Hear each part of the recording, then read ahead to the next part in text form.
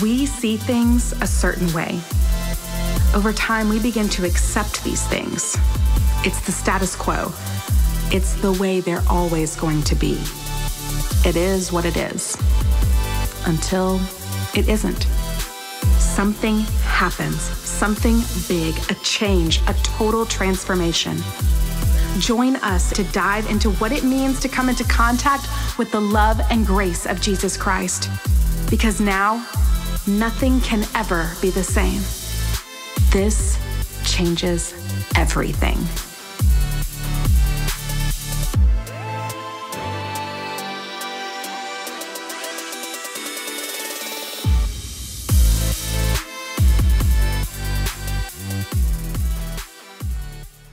Good evening, everybody. Hope you guys are doing well tonight. Hope you guys have had a great week so far.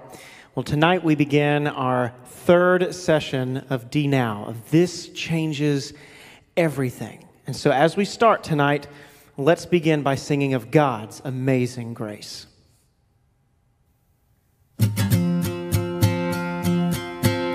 Let's sing this together.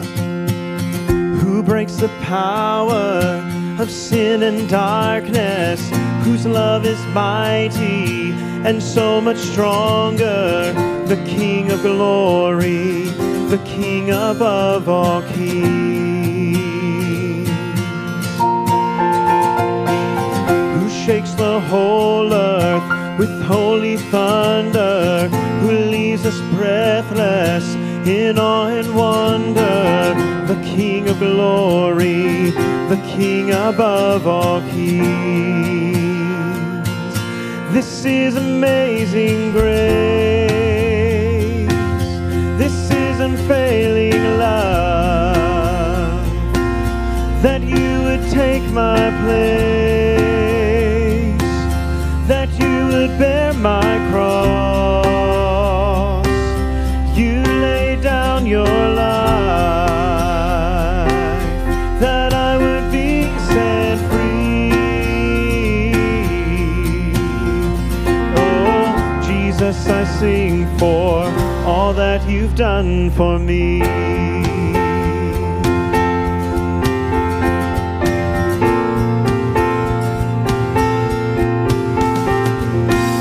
Who brings our chaos back into order, who makes the orphan a son and daughter, the King of glory, the King above all kings,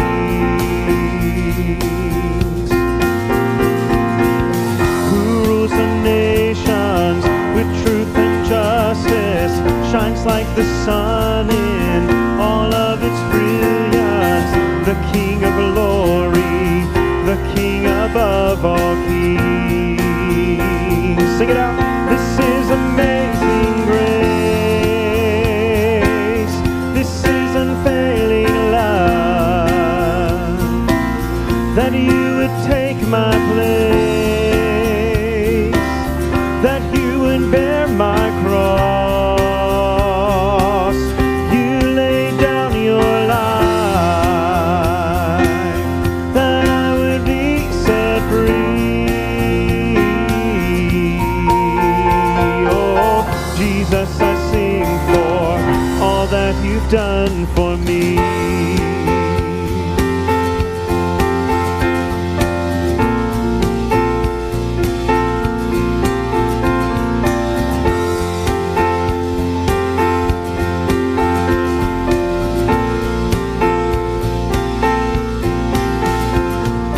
Worthy is the Lamb who was slain. Worthy is the King who conquered the grave. Worthy is the Lamb who was slain. Worthy is the King who conquered the grave.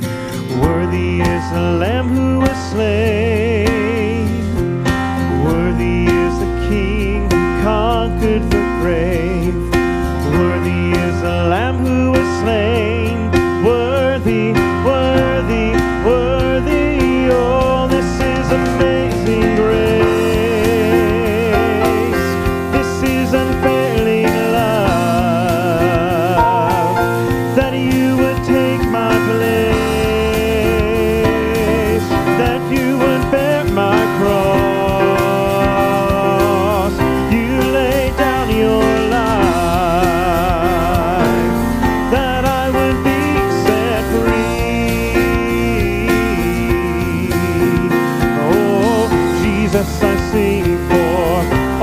that you've done for me.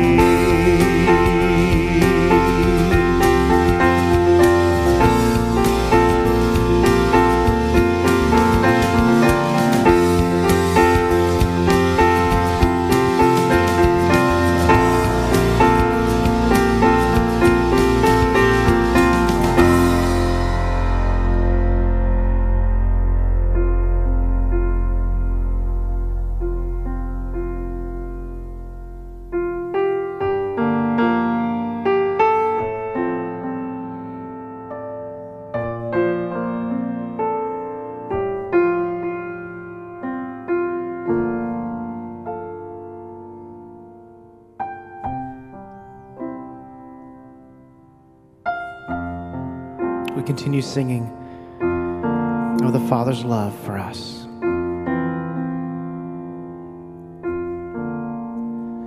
How deep the Father's love for us, how vast beyond all measure, that He should give His only Son to make a wretch His treasure. How great the pain of searing loss! The Father turns His face away, as wounds which mar the chosen one bring many sons to glory.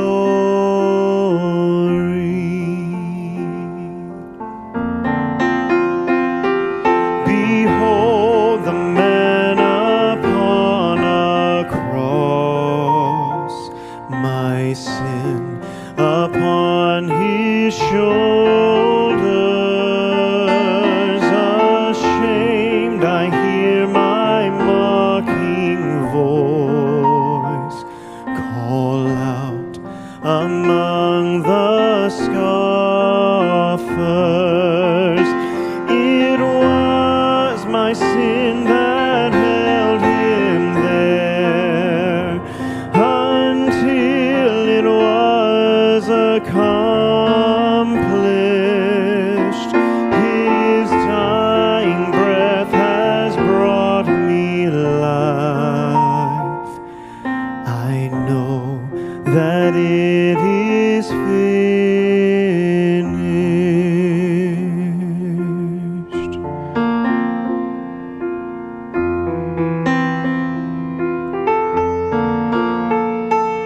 I will not boast in anything, no gifts, no power, no wisdom, but I will boast in Jesus Christ, His death and resurrection. Why should I gain from His reward? I cannot give an answer, but this I know with all my heart: His wounds have paid my ransom.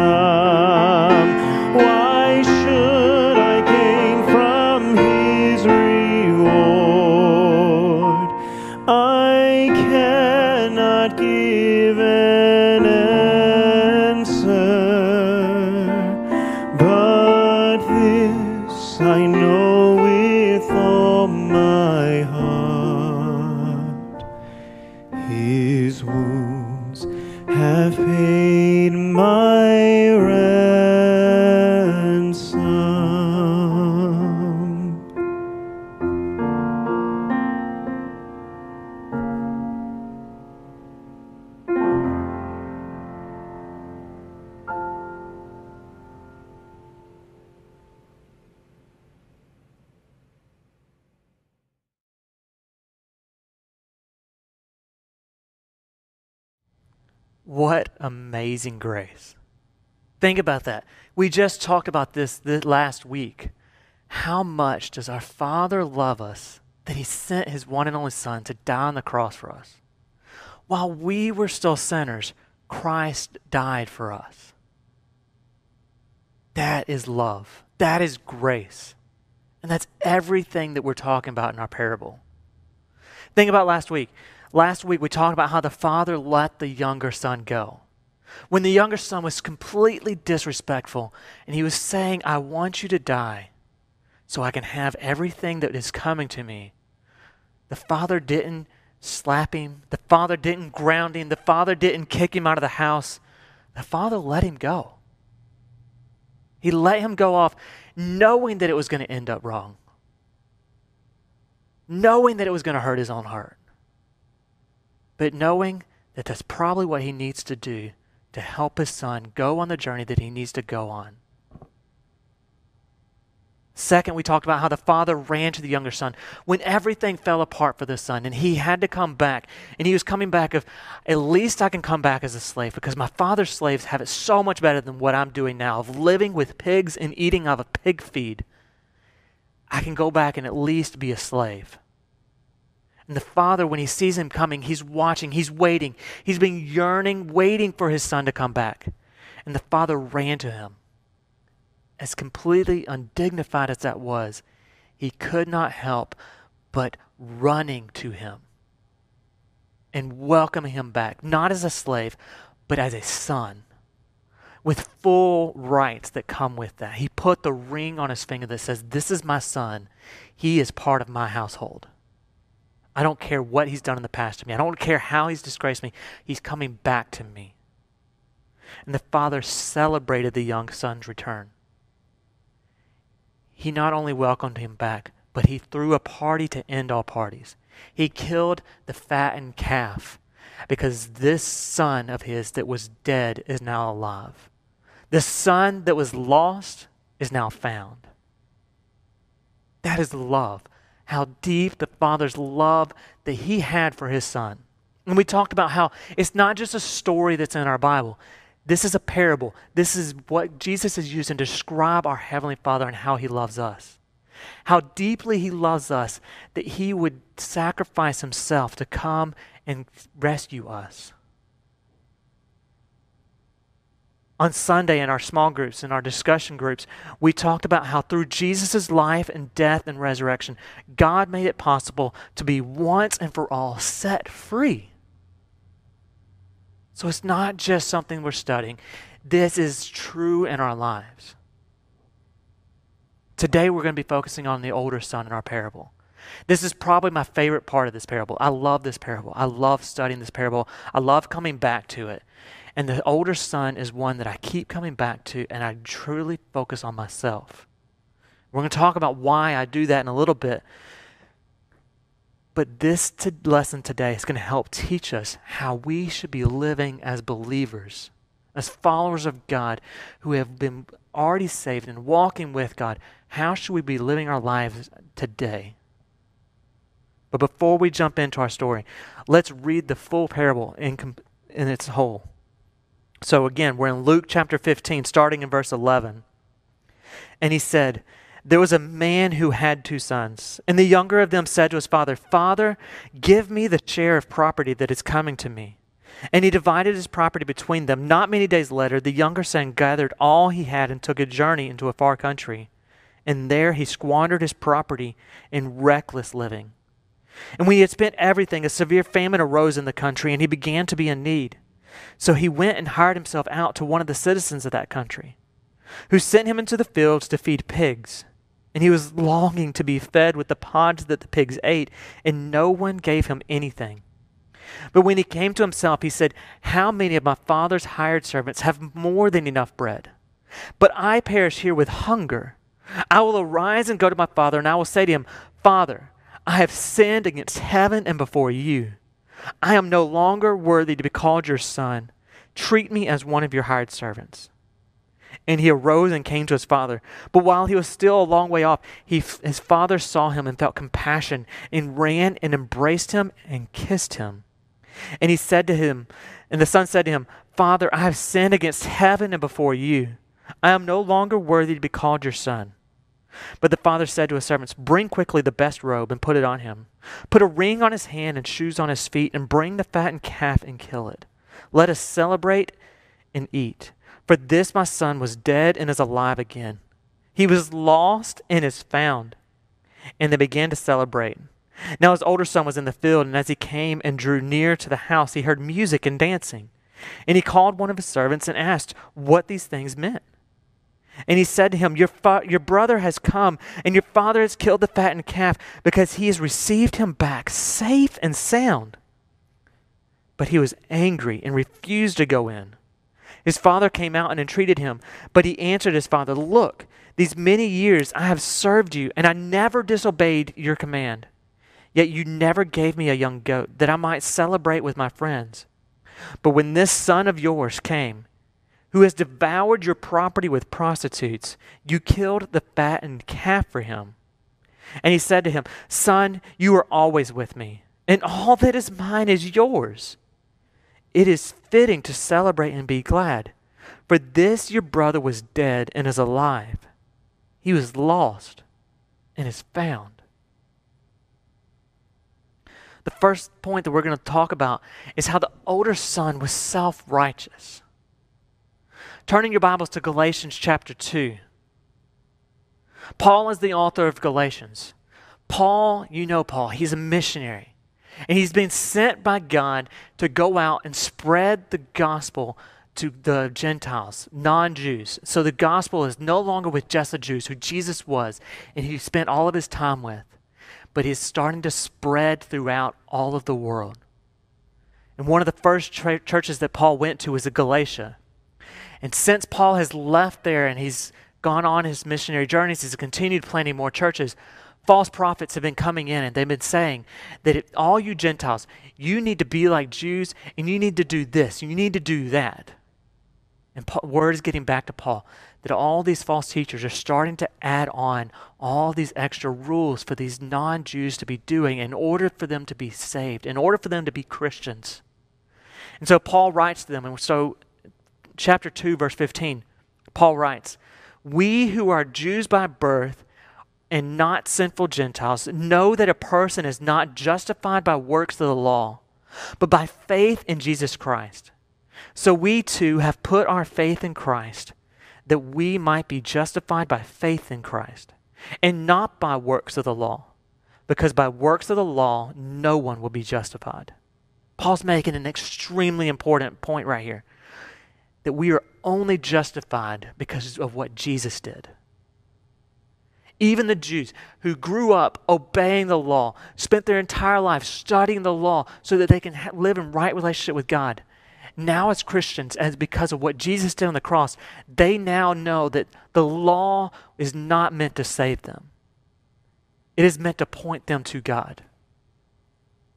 And so if it's not meant to save the Jewish people that are now Christians, and they are not saved through that, but they're saved by the life and death of Jesus Christ on the cross and his resurrection over the dead, if that's what saves the Jews, why is it any different than the Gentiles? They don't have to become Jews first to become Christians. All they have to do is turn to Christ. Because justified means they are counted and declared righteous. There's nothing they had to do to become righteous. There's nothing they had to do to become right with God because Christ has already done it. Think about our parable.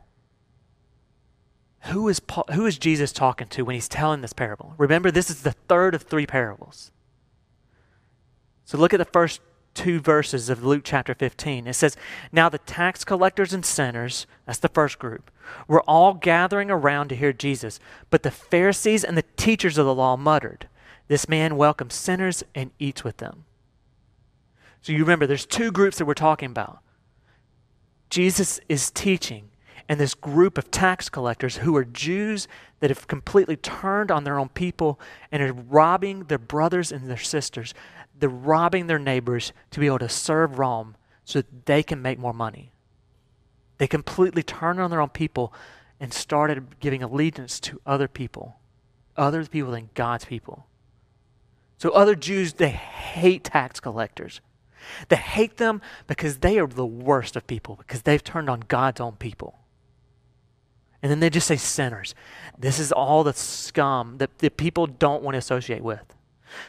So think about if you were in church and you notice somebody walking in and you go, what are they doing here? That's who is coming around Jesus as he's teaching. And the other people that are gathered around, other than the tax collectors and the sinners, are the Pharisees and the teachers, or the scribes.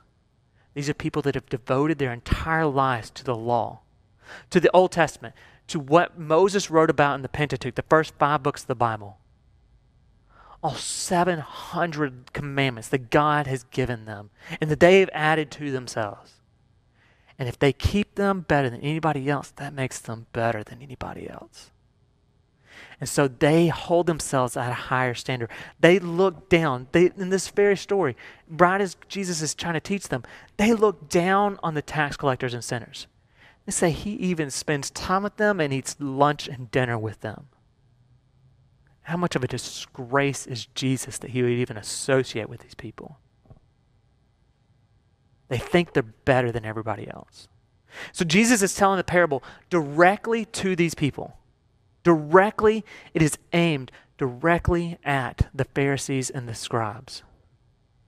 John Piper, a very popular preacher, one of the best preachers that is out there, he once said about this parable, this is a passage for people who tend to think of other people who need this passage.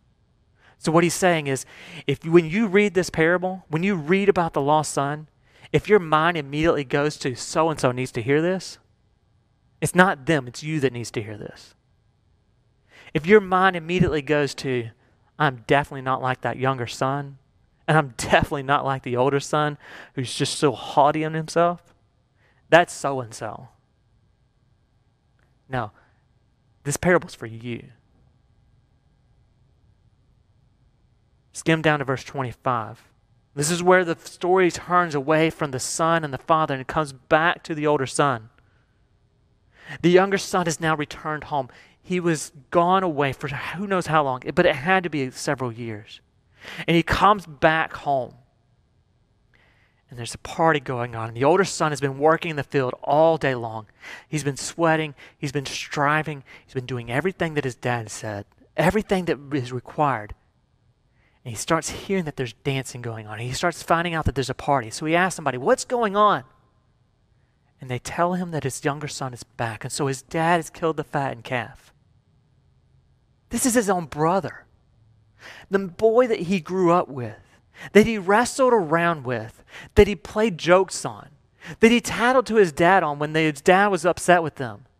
This is his own brother, somebody he should be loving, who has gone away, who is most likely that they've thought dead. But he's back.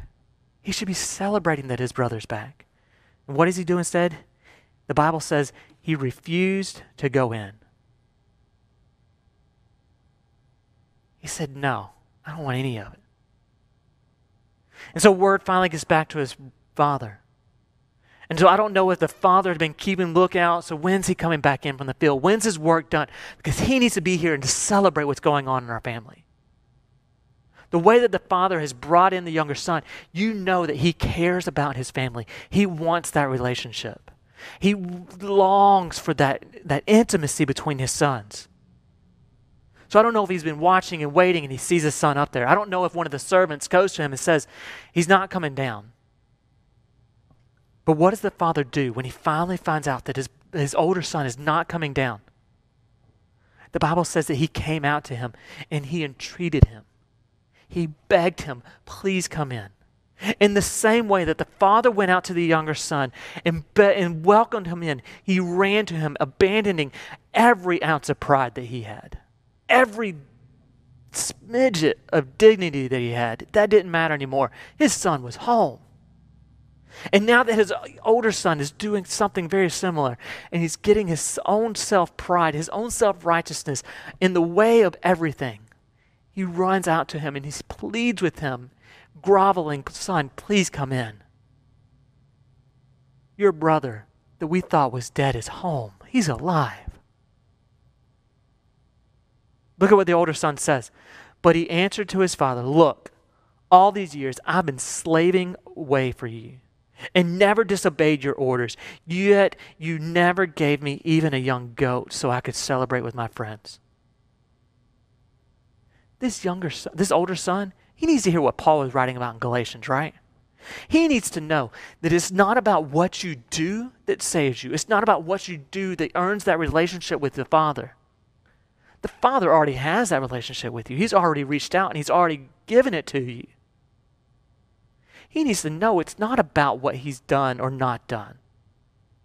He needs to know that his own pride is getting in the way. It's not the older son's wrongdoings that's keeping him from the party. It's not the sinfulness that is keeping him away from celebrating. It's his own pride. He's keeping himself away from a celebration that the Father's throwing for somebody that has been dead and is now alive. It's his own pride. It's his own self-righteousness that's keeping him separated from the relationship that's going on. He's doing it to himself. Just like we did when we looked at the younger son's, the younger son's disjustice, the shamefulness that he did to his father. Let's look at what's going on in the cultural context for this older son as well. The older son is disrespecting his father in the same way that the younger son did. He may not be saying, I wish you were dead, but he's still disrespecting him, right? In like modern times, we see this on a regular basis. We see children disrespecting their parents. We see parents telling their children to do stuff and the children not doing it. We see parents saying, don't go out and do this, and the children saying, I don't really care what you say. I'm going and doing what I want. That's common for us to see on TV. That's common for us to see in this community. But in Bible times, that's insane. The father should disown his older son for what he's saying. He should kick him out and disown him and say, you have nothing now. Just in the same way that he should be doing that for the younger son. But in the same way that the father loved the younger son still, the father loves the older son still too. The father comes for him and begs for him to change his mind. Come in. Come join what's going on. Come be in relationship with what we've got going on. Don't let yourself get in the way. Tim Keller once said, religion operates on the principle of I obey, therefore I'm accepted by God. The basic operating principle for the gospel, however, is I'm accepted by God through the work of Jesus Christ, therefore I obey. All religions operate on a merit-based system where you do good, that means you're holy. But that's not the way that we act as Christians. It's the exact opposite. God makes us holy and loved, therefore we do good. That's the main thing that we're looking at today. And we're going to keep coming back to this point over and over again. God loves us no matter what we do. We can't make him love us anymore. No matter how hard the older son worked, no matter how hard he fought to make sure he obeyed every rule his dad gave him, it does not change how his father loves him. His father's going to love him no matter what. Even when he disrespects him and he says, I'm not going in there because of what you've done. I'm not going in there because you've loved my younger son when he slapped you in the face and took all of our money and left and took it to a foreign country and squandered it. The father still loves him despite his disjustice, despite his arrogance, despite his self-righteousness. Our second point is that the older son was a slave. Turn to Romans 8:14. In my translation, I've been reading off of two translations of our parable. One translation says, the younger son says, I was slaving away. I was keeping your orders. Another translation says, I've kept your commands and I have served you. These are not things that you say to your father, right? These are things that a slave says to a master. These are things that a servant says to their ruler. He's not in a relationship with his father. He is acting as a hired hand. I have done this, so you should give me this. I have done this. You failed in this transaction because you didn't even give me this. Jesus is using these words to denote slavery, to denote servanthood, very purposely. He wants us to see that there is a big gap in what the Father wants and what the Son is actually trying to do. So let's read in Romans chapter 8 of what Paul says about this. For those who are led by the Spirit of God are the children of God. The Spirit received does not make you slaves so that you live in fear again. Rather, the Spirit you received brought you about your adoption to sonship. And by him we cry, Abba, Father. The Spirit himself testifies with our spirit that we are God's children. When we accept Jesus Christ as our Lord and Savior and accept what he did on the cross as the fulfillment of our sins, as the substitutionary just covering of all the wrongdoing that we've done, we are no longer slaves. We are sons and daughters with God. In the Old Testament, the Jews, they could not even write God's name down. They had to leave out letters when they wrote the name of God.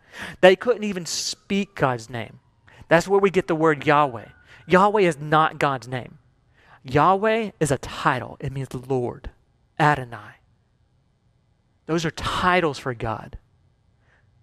We don't actually even know God's name that he gave to his people because they were in so awe of God, so awe of his holiness that they couldn't even say or write his name. But what does Paul say? Paul says that we get to cry because of the Spirit dwelling within us. We get to cry, Abba, Father. Do you know what Abba literally means? It's not just father. Because when we think of father, we think father is a very formal way. I don't walk around with my dad and call him father. That's too formal. I have a personal relationship with my dad. That's why I call him dad. My kids, when they talk to me, they call me dad. They call me daddy. That's what Abba is. It's the personal link. It's an affectionate name for the Father. So when Paul is writing and he's saying that as Christians, we get to cry out to our God as our Father and we get to call him Abba. He's saying we get to call God Daddy. We get to call him Papa. My cousin, that's what he called his dad growing up, was Papa. One of my coworkers, her daughter calls her Ma. Those are affectionate names. They have deep-rooted emotion with it. And that's how we get to know our God, because we are members of his family. The older son didn't serve out of love. He didn't have that relationship with his father. He didn't look at him like that. He looked at him like father. Very formal. You're the boss. I'm your son. You command this. I do this. It is a very transactional relationship. There's no affection with what's going on. Verse 29 in Luke 15, in our parable, it says, I did all these things to serve you, and you've never given me anything in return. Can you imagine the Pharisees? If they were actually hearing what Jesus was saying, they'd understand that he's speaking directly to them. If you are really God's people, if you really love God the way that you say you love God, you would understand that it's not about keeping the law. It's not about I'm better than you because I kept more commandments than you. It's not about you're a tax collector and I study the law, so that makes me better than you. God doesn't love us like that. He loves us out of a personal relationship with us. He loved the Pharisee the same way he loved the tax collector. That's an odd thing to say, because we study this passage and we get this stuff and we understand what's going on. We get that the Pharisees messed up. And we get that Jesus loved the tax collectors and they longed for Jesus while the Pharisees looked down on him. So we get that God and Jesus loved the tax collectors. But think about it. God loved the tax collectors and the Pharisees the same. He wanted that same relationship with them. But just like the Pharisees, the older son, he had reduced his life down to a checklist. My father told me to do this, and I did it. My father asked me to do this, and I did it. Our estate, the plantations that we have, all of the livestock that we had, this had to be done, and so I did it so that my father didn't have to, and I could earn this from him. That's not how we should be living our lives.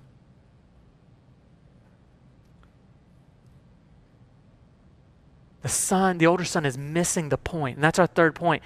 The older son is missing the point of what's really going on. And he misses it in two ways. First, he believes that he is above sin. He believes that he has done enough, that he is above all that sinfulness that his younger brother has done. He's missing the point that just in the same way that the younger son disobeyed his dad, and just in the same way that he disrespected him, that the older son is doing the exact same thing. He thinks, I am not like him. I didn't run off and take your money and wish you were dead and take it off and then squander it in a foreign land and have to live with pigs. I didn't do that, so that makes me better than that. It's easy for us to jump on the bandwagon of the older son. Think about it. He's the one that stayed with his dad. He's the one that held respect to his dad. He's the one that served diligently. He did everything. What more could the father want, right? That's what the Pharisees would have been talking about. When Jesus is getting down to the older son and the older son is making this case, they're going, that's right. But he's missing the point. What more could the father want is that the father wants him. He wants that relationship. He wants that love. He doesn't care about that you did this and did this and did this. I don't care that my kids disobeyed me time and time and time again. I still love them.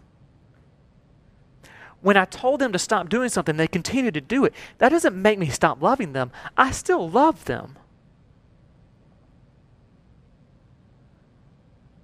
The older son's sin is not as easy to see because it's not going off and squandering stuff. It's not an outright, I wish you were dead to the father. Because remember what we talked about sin? Sin isn't just about breaking rules. Anything you do that separates you from Jesus is sin. Anything that places you in the place of Jesus, of overcoming that sin, making yourself as the way to be righteous, that is sin. That's putting yourself in Jesus' place. That's saying, God, I know you've got a plan, but let me see what I can do first. That's what Adam and Eve did back in the garden. They wanted to be like God, so they ate of the fruit that the serpent told them, that their eyes would be open so that they would see things the way that God sees things, because they would be more like God. And they completely missed that God had already created them in His image. They were already like God.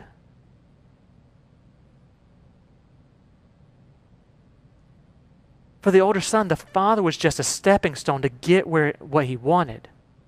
Jesus is warning the Pharisees and scribes. He's saying, I'm not just your helper. I'm not just a moral example. So many religions think of Jesus that way. Islam doesn't actually dispute that Jesus was a real person. They just say he was another great prophet. We should study him as somebody that we should model our life after. Jesus is telling the Pharisees and scribes, I'm not a moral example. I'm not a helper to be able to get you to something. I'm your Savior. Stop trying to save yourself. I'm already here. He's telling you and me, I've already done it. Quit trying to earn something that's already been paid for. Turn to John chapter 14, verse 23. This is a conversation that Jesus is having with his disciples. And in this conversation, Jesus says, if anyone loves me, he will keep my word. And my Father will love him. And we will come to him and make our home in him. It's not, if you obey me, then that means you love me. There's a very important cause and effect here. If anyone loves me, he will keep my command. Remember going all the way back to when we first started this lesson, when I said that order is very important. And this is what we're trying to get right today. We love Jesus. We love God. And because we love him, because we have that relationship with him, we obey him. We do good things. We don't earn that love. We don't earn that relationship by the things that we do. We do the things that we do. We do the things of glorifying God and serving him and doing what's right because we already have that love with God. We already have that relationship.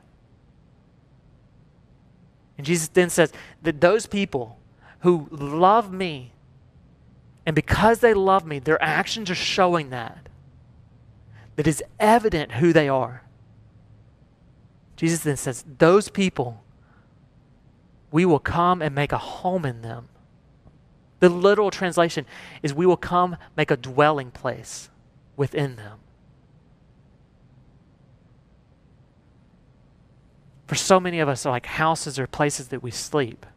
So we go off to work, we go off to school, we go see our friends, we go to church, we go out into the community. We then go to the bowling alley or the movie theater, and then we come back home to sleep. That's not what Jesus is talking about. He's talking about where the whole center of your life is there. My kids right now, because of all the coronavirus and everything shut down, their lives are centered around their house. Food comes to them at the house. We don't go out to eat. Entertainment is at the house. We don't go to the movie theaters. We'll rent movies and watch it at the house. We got a slip and slide in the front yard. Then we get out and we have fun in the front yard. Everything is centered around that dwelling place. And Jesus is saying that if you love me, then you will keep my commandments. And if you love me, then I will come make my dwelling place within you. I will reside in you and I will dwell within your heart.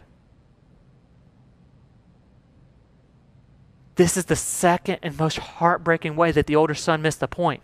He and his father had spent countless hours together. Think about it. All these years growing up, these are probably adult children. They're not just little kids. They're not even teenagers, most likely. They were adults. How many times has that older son sat down at the dinner table with his father? How many days and days and weeks and years has he gone out into the fields and worked with his father? How many conversations they had sitting out there watching as the sun set, talking about how life should be, talking about what needs to get done on the farm, talking about how the older son is going to take over. How many conversations that they had about the younger son and how he left them and how there's something missing now. He has spent his entire life with his father, working, sharing meals, having conversations, running the entire estate and all the servants that they've got. He was always with the father. Can you hear the father's heartbreak when he says, "Son, you were always with me, and all that is mine is yours. Your younger son has already taken his inheritance and gone off. He doesn't have any right to anything. Everything that I have is yours. My own heart is yours. And you're asking for a young goat so that you could celebrate with your friends because you didn't break any rules? I thought we meant more to each other than that. I thought that you were more than just another servant of mine. I thought you were my son." But the son was so fixated on what he felt he didn't have, on what he saw somebody else having, that he missed it all. That's what tripped up Adam and Eve. They were so fixated on what the serpent convinced them that they didn't have, that they missed everything else that God had given them. God told them, you can only not eat from this one tree, but everything else is yours. I am literally walking in the garden with you. And the serpent said, well, God doesn't want you to have that because he doesn't want you to be like him. And he got it fixed in their mind of that little thing that they may not have, even though it's going to take away so much more. The son missed the fellowship. He missed the relationship that he had with his father and was so bent up on, what do I not have? I know you know Steve Jobs, right? Steve Jobs, founder of Apple. Pure genius, right? He literally has changed the way that we live our lives. Most of you are probably watching this through a creation of Steve Jobs. I've got 3 items within 3 feet of me that are from Steve Jobs. He changed the way that we do stuff. He changed the way that we communicate with each other. He changed the way that we do entertainment. He changed the way that we do business and school. He's a technological genius. He was also very secluded away from society. He did not want people around him.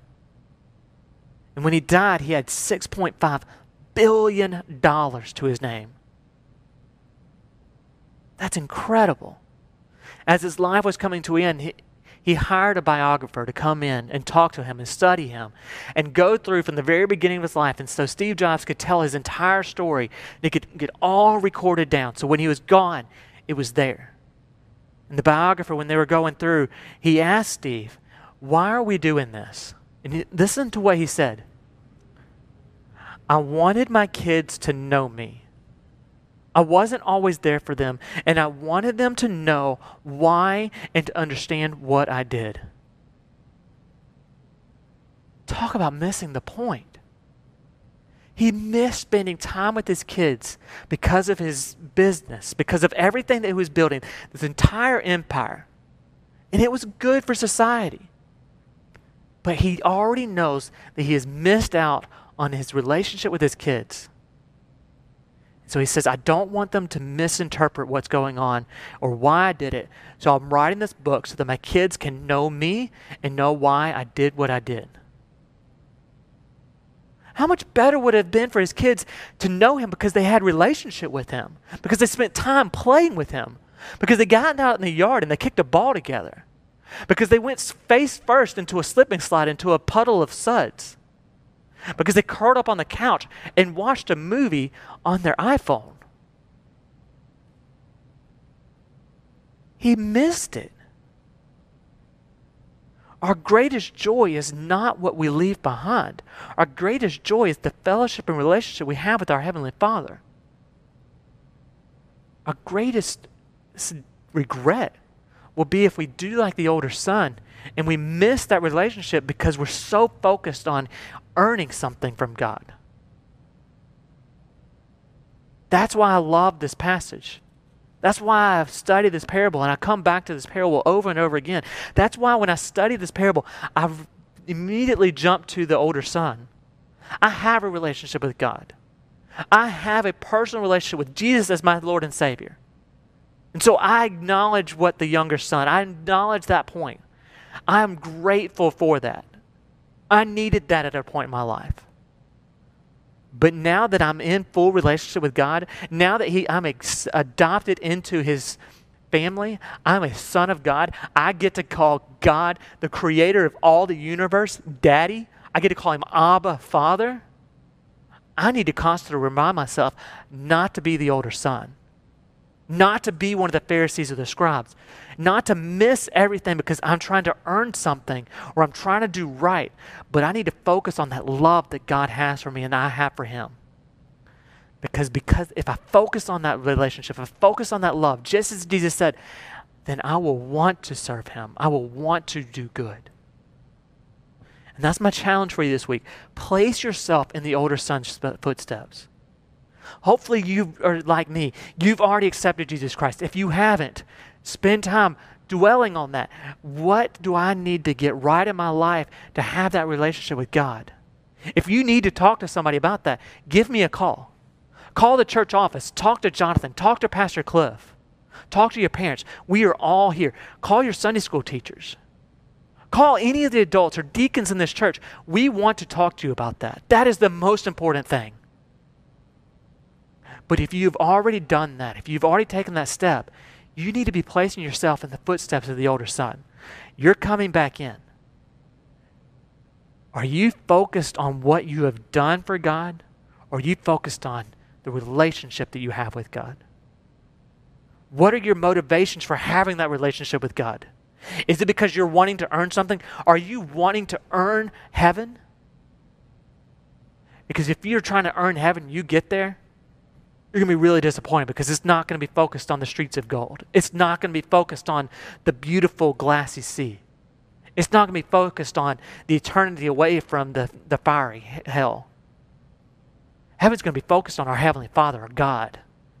And if you've missed building on that relationship and growing in that relationship with God so that you can earn something else, you're going to be really disappointed when you get there. Because the relationship is what matters. So spend time this week dwelling on that, dwelling on the relationship you have with God, and where are you at in that process? And then let's pray. Father, thank you for loving us as much as you do. To sacrificing your own dignity, to sacrificing your own son, and to come chasing after us. Full-on sprint, running to us, embracing us, pleading and begging with us to turn to you. Forgive us of being like the older son and trying to place our footsteps in Jesus's and trying to place ourselves as the rescuer of our lives. Don't let us get so wrapped up in our own self-righteousness. Don't let us get so wrapped up in being a slave to doing what's right. But help us to focus on that relationship with you. Show us how we can have a more intimate relationship with you. Pour into our hearts. Come dwell within inside of us. And help us to yearn to know you more, to spend time with you.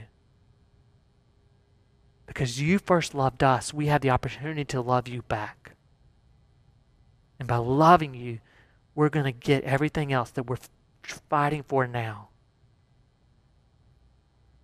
In your name, amen.